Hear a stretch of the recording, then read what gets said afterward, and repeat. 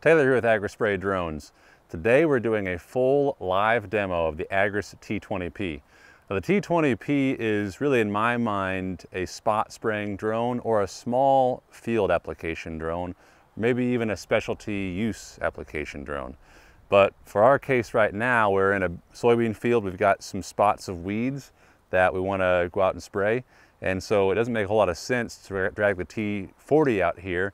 You know, the drone itself weighs 80 pounds, plus a battery, plus payload, and then it doesn't have a long flight time either, whereas the T20P weighs a lot less, much easier to maneuver from field to field, and everything we need fits in the back of a truck.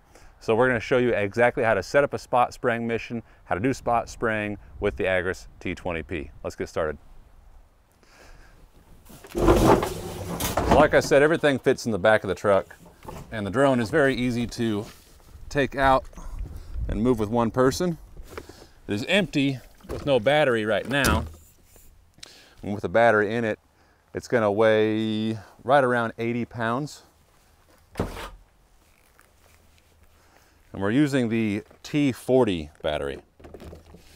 Now we use the T40 battery on the T20P because it increases the flight time substantially.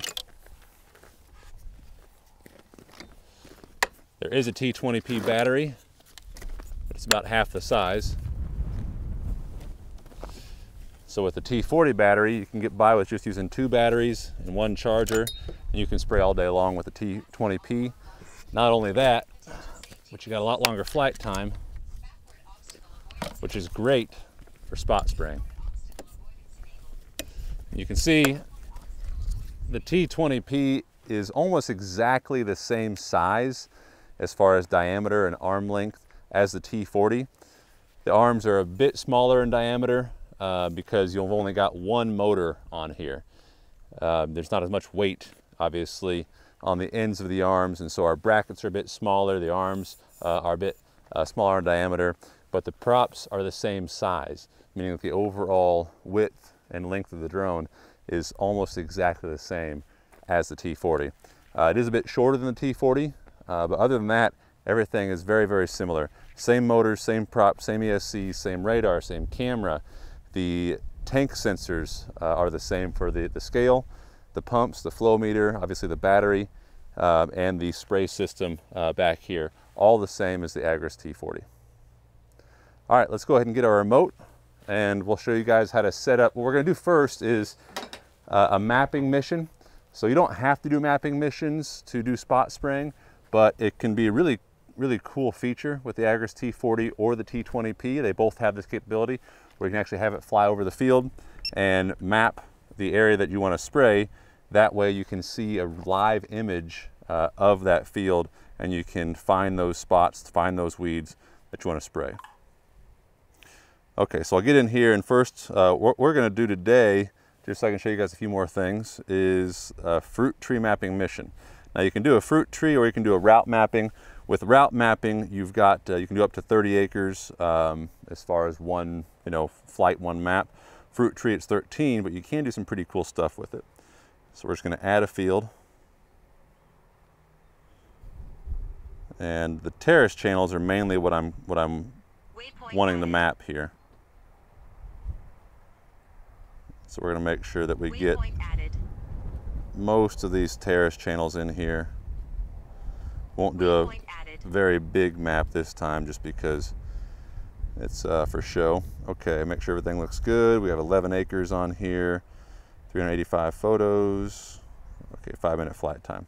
All right, all that looks good. So I'll confirm. We'll call this demo spot spray. We'll save it. All right, drone's good to go. Our battery's at 90%. That's plenty of battery. I'll go through and check my settings, make sure everything else is good. It's going to hover whenever it's done. That's good. Okay, yeah, we're ready to start now. So all I have to do is connect my RTK, which is connected. Restart the drone. That way it reboots the RTK. All right, we got RTK connected right now, And if you guys are curious, we're actually using cellular RTK. DigiFarm is the service that we're using, and this is great because you don't have to have a base station that you're going to haul around with you, that you're going to have to set up in the same spot every time.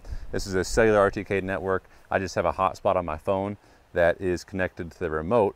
I don't need a hotspot other than for the fact that I need to connect to DigiFarm service, and all you have to do is, you know, connect to the server, log into your password, and as long as you're in the coverage area, then you've got RTK.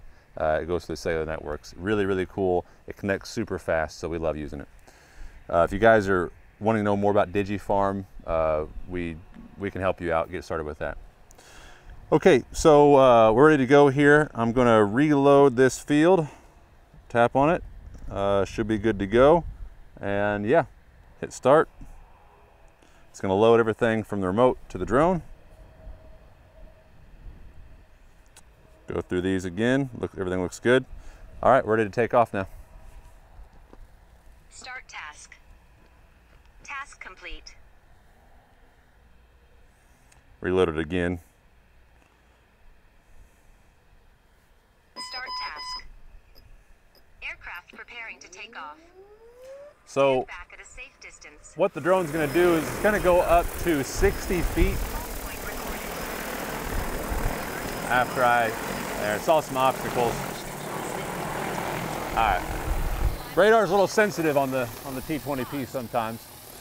Okay, so it's going to go to 60 feet, and then it's going to go to the area on the map that we had it start first. Point the camera straight down and just start taking pictures. It's going to take quite a few pictures. It's going to take about 5 minutes to do this. Whenever it's done, it's going to process the imagery and stitch it on the map on the screen. So while this is flying, doing its job, I'm going to take a break and we'll get back to you whenever it's done.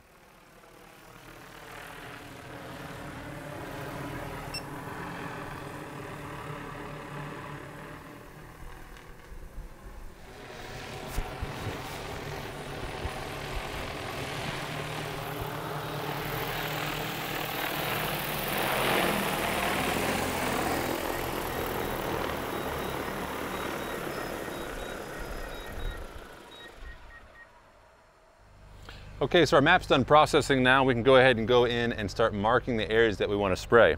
Now I processed this on what's called tree mode or orchard mode. And so what this does is does a few things.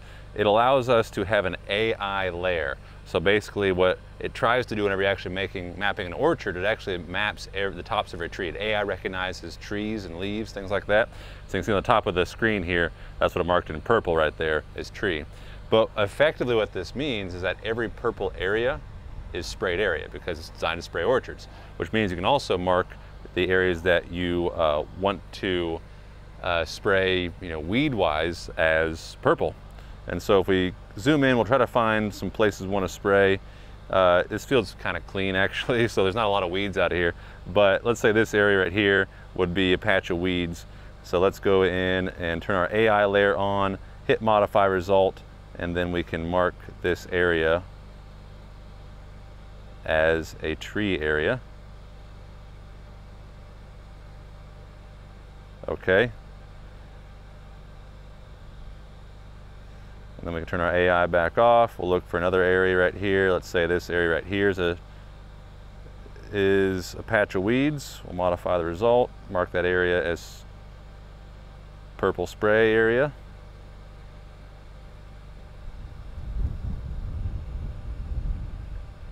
Okay, that's good. We got two areas. We can keep going if we want just by turning off the AI, looking for other areas, and marking those as purple.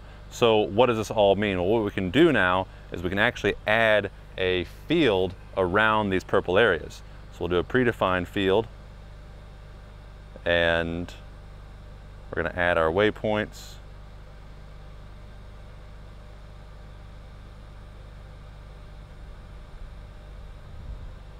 So there you can see it actually set it up to where it's going to spray one and then go to the other.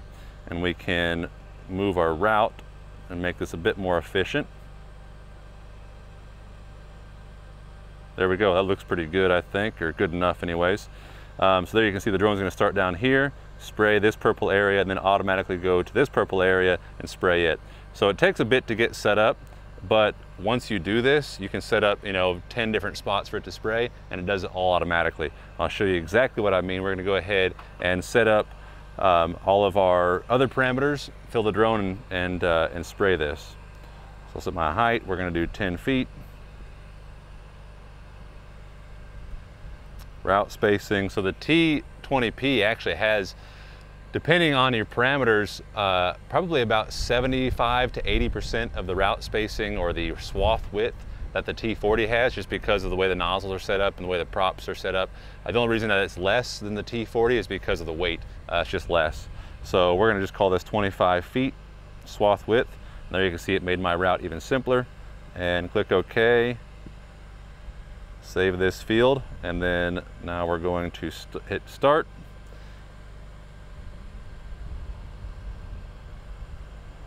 Turn our sprayer back on. And do this by application rate.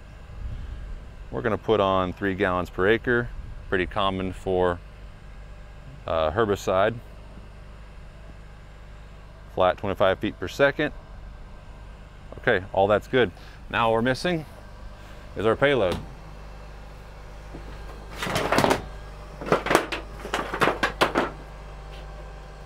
We use a 12-volt pump just because it's a lot quieter and a lot lighter and doesn't take much power.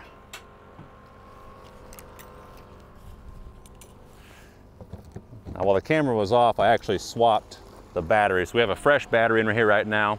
The battery came back with about 50% left in it, or 50% charge level.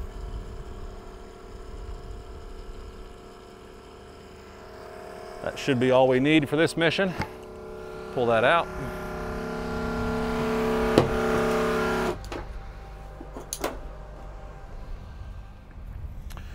Okay, everything else looks good. We're gonna check our droplet size. It is kind of windy today, so we're going to put this on very coarse, especially with herbicide. Of course, we're spraying water right now, but if we were spraying herbicide, then you want a very coarse droplet to reduce your drift as much as possible.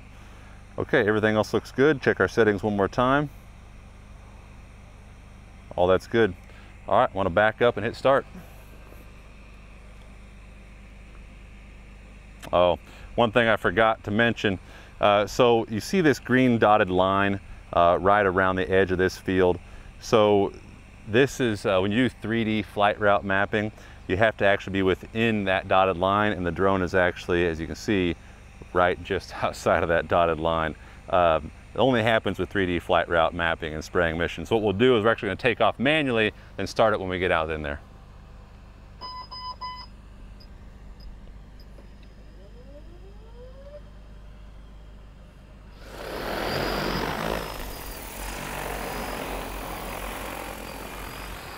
So there, we're inside that green line. I'll hit start. It's going to upload to the drone.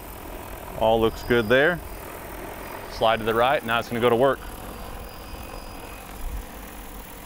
And I should note that, everything we're doing mapping wise, the T40 can also do this, but because the T20P just is able to fly longer with a full tank, it makes a lot more sense to have the T20P do this.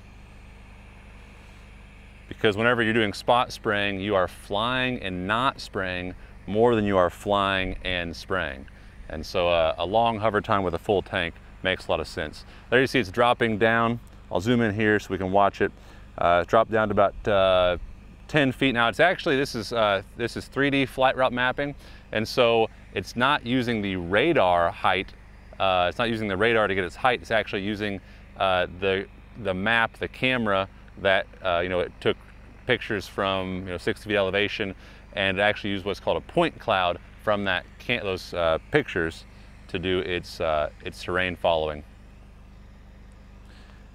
This means you can actually use this for really steep terrain, not just flat fields. As you can see right now, this isn't super steep, but we are flying over terraces, and it did a pretty good job actually mapping the elevation of those terraces. So I finished up that southern side there. It's flying on the northern side right now.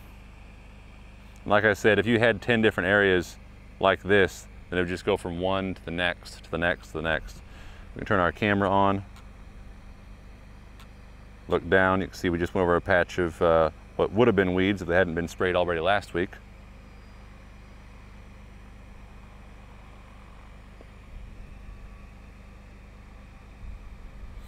If you don't use this 3D flight route mapping and you just map with the regular two-dimensional flight route mapping, you can do the same thing. You just have to make each one of these areas, so each of these areas like right there, as its own boundary, and then have to load each boundary from one to the next.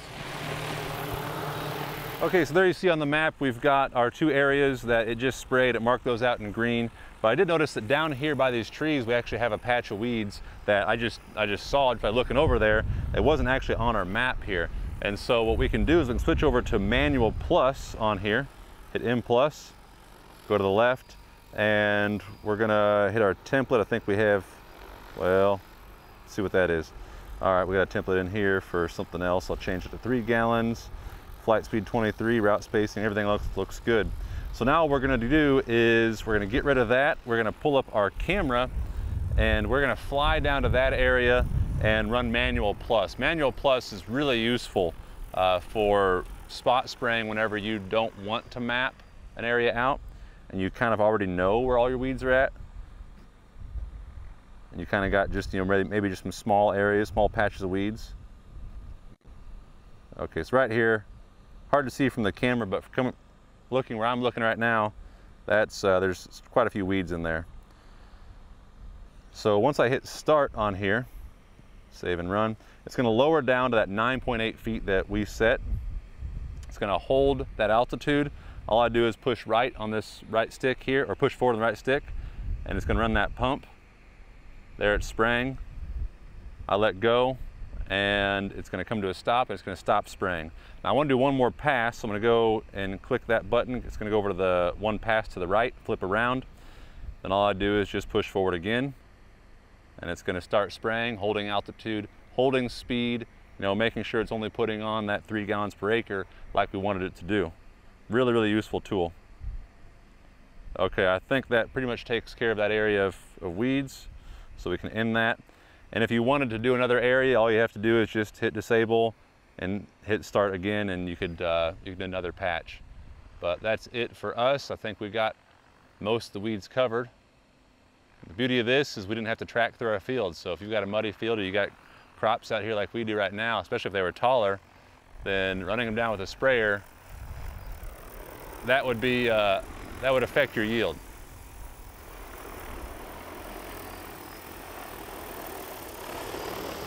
This is manual flight right here.